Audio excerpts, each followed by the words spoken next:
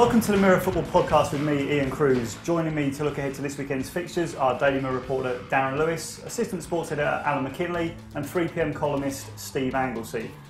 We'll start with the big game at Old Trafford on Sunday lunchtime. Darren, Man United, Liverpool, key game, massive game for both teams, obviously.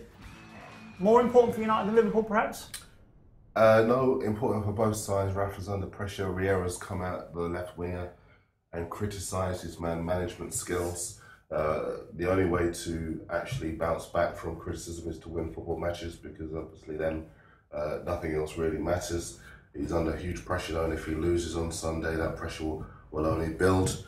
As far as United are concerned, I'd say obviously they need to win the match to go on maintaining their title charge. I think they will win it. Liverpool traditionally raise their game for matches against against Manchester United, and going back to being very, very average again. I think they will raise their game on Sunday, but I think a Manchester United side spearheaded by Wayne Rooney will be too good for them. Interesting when you say that Liverpool raised their game against United. I mean, I know they've won the last 3 meetings. Prior to that, the record was quite patchy in Premier League history terms anyway. Alan, I mean, we've talked before about Liverpool being a 2, maybe 3-man team, include Reina with Torres and Steven Gerrard. Have they got enough about them to stop a rampant United at Old Trafford? You have to wonder why every time Liverpool play United, they look like a half a team again, don't they? I don't think Rafa's bothered about pressure either, because if the worst does happen, he gets fired, he gets a pocket full of money, which will keep him quite happy for the next 20 years. So I think at the weekend, the pressure's off Liverpool a little bit because they've been so bad, and that's when they're at the most dangerous, I think. Steve, as a Man City fan, you may find yourself in the rare position on Sunday of actually wanting the red half of the City to win, won't you? To keep City's fourth spot. I have actually heard people say this, which is quite incredible. It's a vital game, isn't it? I think this is really key for both of these teams now. I mean, this has become Liverpool's cup final now every year, hasn't it? Which is why they are so up for it. It is quite galling. There's nothing more galling than going 1 down at Old Trafford and hearing them sing it 1 down in your cup final, which is one of their great chants, which obviously they sing every other week. But yeah, it's a funny one. I still don't think Liverpool will finish 4th. I still don't think City will finish 4th. I still think Tottenham will finish 4th. But it really could be the end of Benitez. This, I think,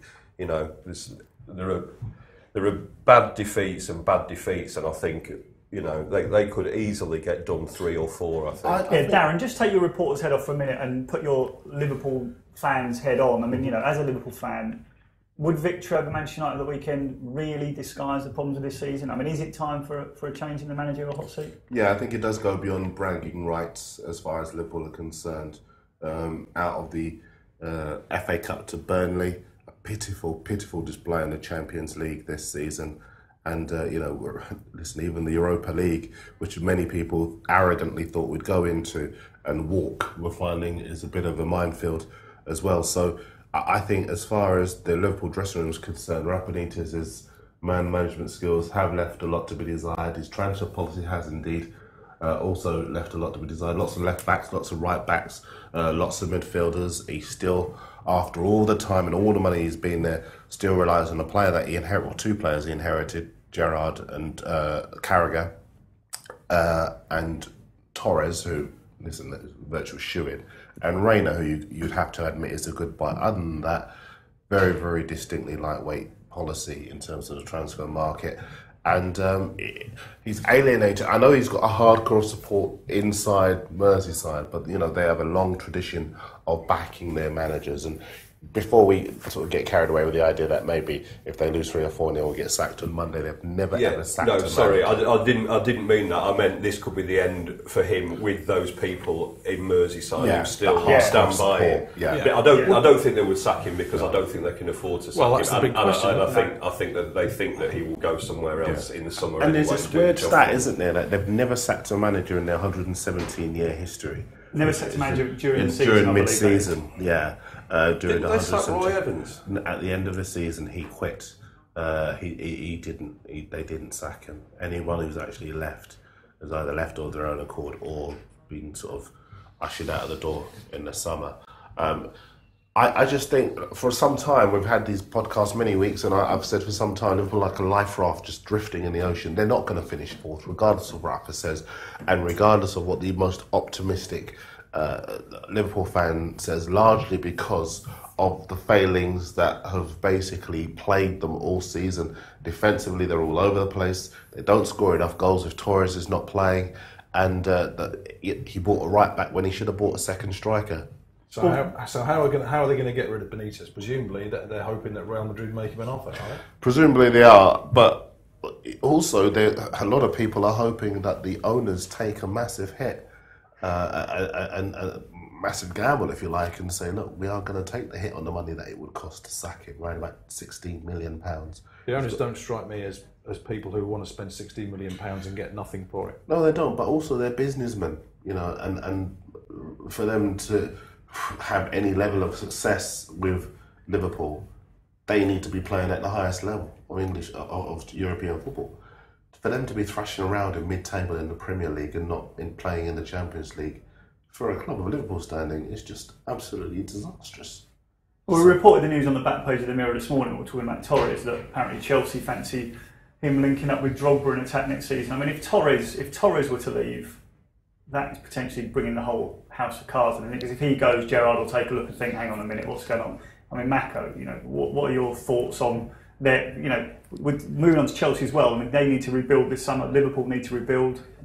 If Liverpool let Torres leave, then they might as well just pack up the house of cards and quit. Because Torres is their best chance of doing anything. He's the best player in the team, including Gerrard. Absolutely cannot afford to lose a player like that. If Liverpool have been more of a selling club than a buying club for a number of years now anyway, but if they have any ambition whatsoever, then it's no good saying, we'll get rid of Torres and then we'll buy an up-and-coming player, because you've got the finished article right there, and he's still young, and it'd be madness for them to let him go. He also wants to stay, doesn't he? Yeah, he does want to stay. He does obviously feel something for. He has a kinship. He is the sort of the genuine boyhood fan, isn't he? Not the guy who says it was always my dream to play for Charlton Athletic. I think he's got the old stuff tattooed on his arm. Yes, exactly. He had the "You'll never walk alone." That's right, captain's armband, didn't he? When he was injured, all his mates have got. It's actually "Will never walk alone." It's a childhood thing, but they had it tattooed and he had it on the inside of his captain's armband.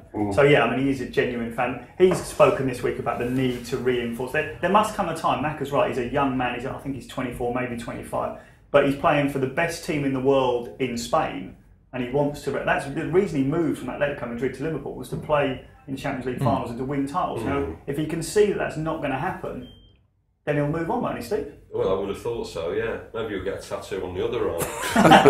One man went to mow, or the celery song, perhaps. You just don't know, do you? But yeah, I mean, he would be a terrible loss. He's got a lot of years left. I know he's injury prone, but he's got a lot of years left, hasn't he? I actually think they might have more chance getting Gerrard. Especially if by some miracle... Chelsea, you mean? Chelsea. Especially if by some miracle Benitez did stay. I actually think Gerrard might be a more realistic option for them. And I'll tell you what, they are looking... Gerrard is 20, Gerrard 28, is 30 29. as well. Is he 30? I think 29, not far off 29. Well, he nearly went there once before, didn't he? He did nearly go there. Twice, but that's the only thing. I mean... It is his age, isn't it? And they really do need to renovate that middle of the field. It's been Michael Ballack is.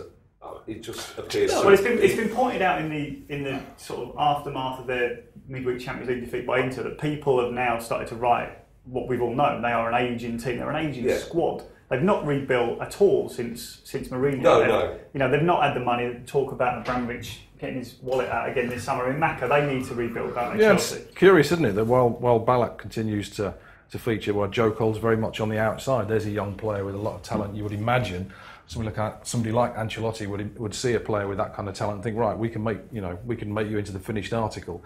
But that obviously hasn't happened there. Interesting what you're saying about Gerrard maybe going to Chelsea. I mean, let's face it, Gerrard would have gone to Chelsea had it not been for the second half against AC Milan in the European Cup final. Yeah. Those 45 minutes have kept him at Liverpool for the next 4 years, haven't they? So, I might be controversial and say I think there's been a massive overreaction to the other night with Chelsea. I agree with that. I think that if you look at that Chelsea side, every one of those players would walk into any team in the Premier League and most teams in Europe, with a possible couple of exceptions. Nicolas Anelka hasn't gone from being an outstanding striker to being a useless one. No, he had a poor game. He had a poor game. I don't think anyone's suggesting they're useless. Well, you just mentioned the words renovation and aging team. Yeah. Well, they are an aging team. You could say the same. Listen, AC Milan, I seem to remember, reached the Champions League final, and they were no spring chickens. No. Ancelotti knows how to get the best out of players, regardless of their age. If you're a good player, you look after yourself. You train the right way. You can. We've seen Arsene Wenger with Tony Adams managed to get a few more years out of him, and that back four when he went to Arsenal. And to me, I don't look at Chelsea and think there needs to be major surgery. I don't think anyone disputes the fact that players can go on, but the previous week we watched undoubtedly an ageing AC Milan side get put to the sword by Manchester United. There comes a time when you can't have a whole team full of 30-somethings, no matter how good your preparation is, your diet, your fitness, etc. You have to have some young blood coming through. I mean, let's... And who have they got, Apart from we said ageing AC Milan, the average age of that side was 28. That ageing side, that side was not an ageing side. That looked a lot older to me. No. I mean, the deployment of the players by Leonardo probably left a lot to be desired, and I think he hasn't got too much longer to live in football in terms at AC Milan. But I think there's just lots and lots of overreaction over the last couple of days. The other thing is that Inter Milan didn't get the credit they deserved in one way for being such a cynical, horrible team that they are.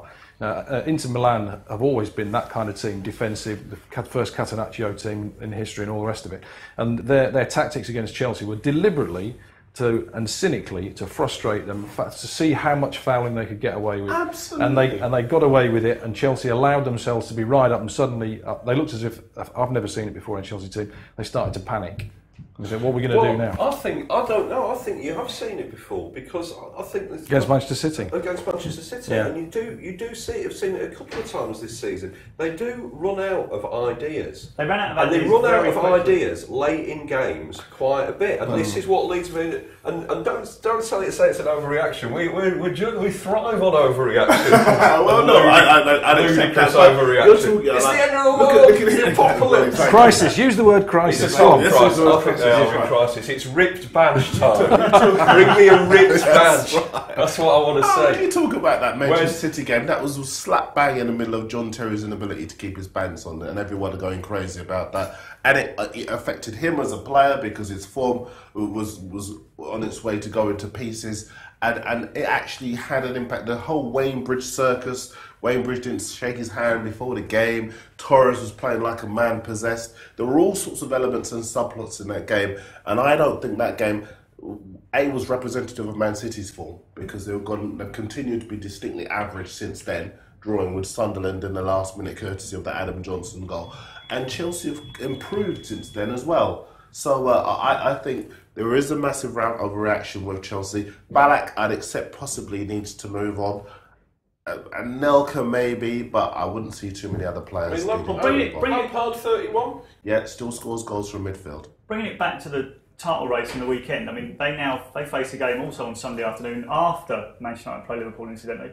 They're away at Blackburn. That game after Tuesday night, whatever you might say about overreaction, that game has now taken on even greater significance, Alan. So it was a huge game now for Chelsea against another team who, frankly, are probably going to rough them up and try and frustrate them. They definitely will. I mean, Sam Allardyce says that his teams, as he did when he was with Bolton, they do play differently depending on who they play, and their tactic against Chelsea will be similar, or probably lack a little of the finesse of Inter, but their tactics against Chelsea will be very, very similar. I think you can expect to see a lot of high balls and Samba joining the attack quite a lot, and that's the way they'll do it. And they'll try and rough them up early and try and put them off their stride. The only difference is Ryan Nelson and Chris Samba are not Walter Samuel and Lucio, and I think that Chelsea will know how to deal with that kind of threat. I take your point, what you're trying to say about that the team needs fresh blood, but I just don't accept it. I look at Chelsea and I still see a team that are vying for the title. They're going great guns there. They're still the red hot favourites to win the FA Cup. I don't think if they win those 2 trophies, it's going to be that bad a season. They're away. Now that's the thing. If they win those 2 trophies, but if you're Roman Abramovich with all the money you've put into that, winning the FA Cup isn't what you're in it for, Steve. I mean, he wants to win the Champions League. Yeah. That's gone again. Well, they've had 4 managers. They've had 4 managers now, haven't they? And they've won 1 FA Cup. And what's the common denominator? Well, are they turning into the Real Madrid of this country then? Exactly, and the reason why they've struggled is because of not giving the managers time, not because they haven't given managers money, but they haven't given those managers time. If you go into a club and you've got players of the calibre of Lampard and Terry and Essien, and that's the big miss from Wednesday night, Essien. Someone with the power and versatility and athleticism of Essien would have been able to cope with the physical threat of Inter Milan. I think what we're all missing here is that Jose Mourinho knows those Chelsea players inside out, and he knew exactly the way to wind up Lucio, and that's why they managed to be able to take advantage of Chelsea. But I think, as far as Chelsea are concerned, and I'm sure Ancelotti, being a hugely experienced coach that he is, he will know foot on the ball time. There is no need to throw the baby out with the bathwater. Well, we've said that Man United face a crunch game against Liverpool, obviously always a tricky game. Chelsea, tough trip away to Blackburn. Maybe the big winners this weekend could conceivably be Arsenal. They play before the other 2. They could be top by the time Man United Liverpool kicks off. I mean, they're at home to West Ham. Steve, do you see any hope for the Hammers in that one? Well, I think Phil Brown has been sacked by Hull because he's in the 90th minute, in the 2nd minute of injury time. Well, he's been sacked by Hull because he's a fool, let's be honest with you. but he's been sacked by Hull because in the 2nd minute of injury time, having put on a really good performance against Arsenal, his goalkeeper chose to spoon it out to Bender rather than turning it around the post. So I would suggest that, Arsenal, I don't know. I mean, they're great, fantastic at home, aren't they? But away, I don't know. So I mean, West Ham is a fairly good game for them. But I still don't know whether they're going to last it out. Well, they've been caught napping by West Ham before. I really can't see that. We've talked before about whether Arsenal can cope with the mental pressure of being favourites. Now, everyone's talked about their easier running. They don't play any of the top sort of 4 or 5. I think Tottenham is the one team they face in the top 8 or 9. I mean, they've got City as well. They've got City as well. Sorry, Steve. I mean, people are now beginning to talk about them as being potentially favourites. I mean, what are your thoughts? Well, they're watching everybody else knock it. The idea is that they'll watch everybody else knock themselves off the perch and then carry on winning. I mean, there's no doubt they play the best football of any team in the Premier League. They're a delight to watch. And the difference seems to be that in the last 5 or 10 minutes they'd get frustrated. A couple of them have burst into tears. Now it seems that they've got the guts and the gumption to carry on playing and perhaps get a winner, which they wouldn't otherwise have done a couple of years ago. I think 6 times this season Arsenal have scored goals in the 90th minute or later to actually rescue points or win in games, and I think there is a steelier edge about them this season. I've said for some time I think they'll nick it, and I think they'll beat West Ham. West Ham got a lot of internal problems. That will probably make What are those internal problems? Well, basically they're undermining, in my opinion, and from what I understand, the manager's not happy. The owners are very hands-on, and there's been lots of departures. Ludek Mikolosko, the goalkeeping coach, has left this week. Very, very quiet amid all of the hoo-ha of the Champions League, but I know a few people have been unhappy to see him go. He was a long-standing servant for the club. And there was just a general air behind the scenes of discontentment about this whole cost-cutting exercise at West Ham. They'll be safe from relegation. I think they've done just enough. They're the 3 worst teams in the Premier League, but there's trouble ahead for West Ham. And they've brought in. You talk about McCloskey going, and they've brought in Kevin Hitchcock, haven't they? Or they're about to bring in Kevin Hitchcock, who obviously is a mate of Zola's and a mate of Clark's from Chelsea connections, but also has been working. He works everywhere with Mark Hughes, doesn't he? Who's the man? So who's the man that everyone says that Sullivan and Gold want at the end of the season or whenever. So you are going to, even though Franco is going to kiss him on both cheeks and welcome him, there's got to be something in the back of his mind there. Well, Darren thinks West Ham will be safe from relegation. Let's have a look at the bottom of the table. Steve mentioned Hull a couple of minutes ago there. New manager, Ian Dowie, his first game in charge is away to Portsmouth. I mean, with the 9-point penalty for administration this week. They're doomed, aren't they? I mean, Macca, apparently, Dowie's going to get £1 million if he keeps them up. He reckons he needs 4 wins in the remaining 9 games to do that. He's got to get one of them at Fratton Park this week, hasn't he? Yeah, you'd think so. And yet, Portsmouth, especially when they play at home, there is with the fans, there's a lot of passion about the fans, and they resent what's happened to their club. And I think that, some of the Portsmouth performances have actually been pretty good. I mean, they beat Liverpool 2-0, don't they? And I know Liverpool aren't the team they were, but it's still Liverpool.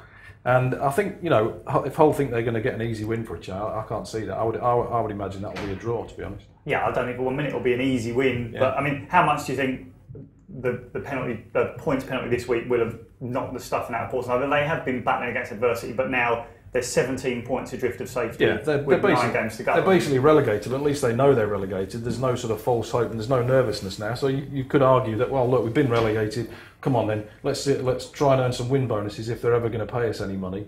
And it can go that way. I think that that's a dangerous game for Hull City. Hull City absolutely have to win that game, and if they don't win, then they're in almost as much trouble as Portsmouth. So you're suggesting there could be a happy finish for Avram Grant then? Not as happy as some he's apparently, but well, before we really tie ourselves in knots, let's look at the bottom of the table, and let's assume that Portsmouth are going down. Some makes it so easy for them. Sunderland have picked up points in the last couple. So do we think it's 2 from 5? Hull, Burnley, Wolves, West Ham, Wigan. Darren? I think Hull are going to lose at Portsmouth. I've seen them many times this season. Portsmouth play really well at Fratton Park. They've been very unlucky this season, but I think Portsmouth will go down. Hull will go with them, and I think Burnley will as well, because they can't win away and now they can't win at home. Free-fall Burnley, yeah. And there's, and then there's talk. I don't know how long he's had the job for, Brian Laws, but now he's on the way out, isn't he? Exactly, he's only just got there. It's fantastic, isn't it? And they've obviously Could Dowie get the Burnley job? They've moved to strongly deny it, which means he's definitely going to go. Well, presumably his rating, which is the reason they got him in the first place, was success with struggling teams. Presumably his rating has gone down over the last few weeks, so he's not now at the level that the owners want. So. Yeah, I think Burnley and Hull definitely out of it. I can't believe Ian Dowie's been sacked by the last 3 managers. Well, the last 3 clubs he's managed. And Adam Pearson says he was my number 1 choice. Yeah, absolutely. Best man for the job. I think he should have gone for Mourinho. Surely a better choice. Well, exactly. Well, they were very ambitious. They went for Mark Hughes, so, I tell you, even Abraham Grant turned the job down. As we've said before, it's harder to get off that managerial merry-go-round than it is to get on it, frankly. Can I say Ian Dowie is...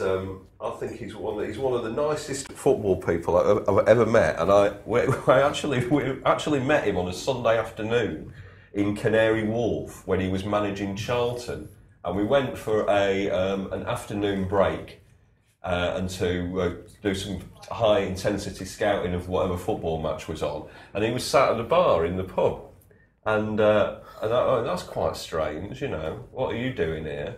And he went, I've just moved into a flat in Canary Wharf, but my Sky's not been installed, so I'm having to watch the game here because we're playing them next week. It was Chelsea or something like that. So he struck up a conversation with us, and he was a great fella. He was a really intelligent bloke, but he was magnificently indiscreet. This player's no good. I've got to get rid of him. This referee is, I can't stand this bloke. I hate this bloke. This manager's got it in for me, but I've had a punch up with this bloke already. Absolutely marvellous. And then after about 70 minutes of this, he turned around and went, "So lads, what do you do?"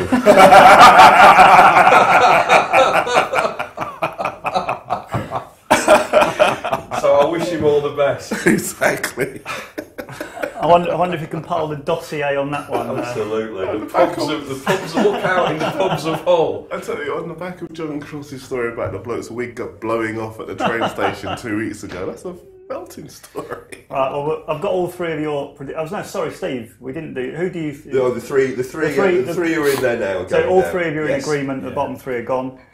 So finally, before we end this week, let's just have predictions for the title winners. Darren, you've nailed your cards to Arsenal's master already, yeah? Yes, I have. For a long time, I believe they're going to win, and John Cross is going to buy me a meal when they do. Macca? Chelsea. Steve? Been saying Chelsea all season, but now really got the feeling for United. Oh, there you go. Well, the final word, the City fan with a feeling for United.